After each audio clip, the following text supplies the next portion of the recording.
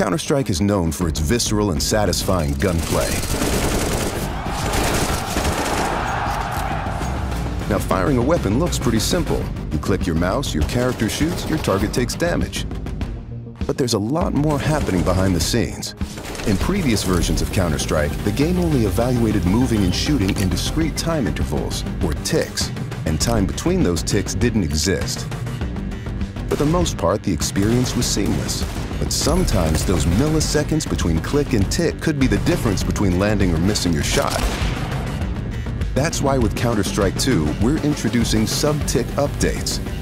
Now the tick rate no longer matters for moving and shooting, so the server will know the exact moment you fired your shot, jumped your jump, or peeked your peek, and the server will calculate your precise actions between ticks. So what you see is what you get.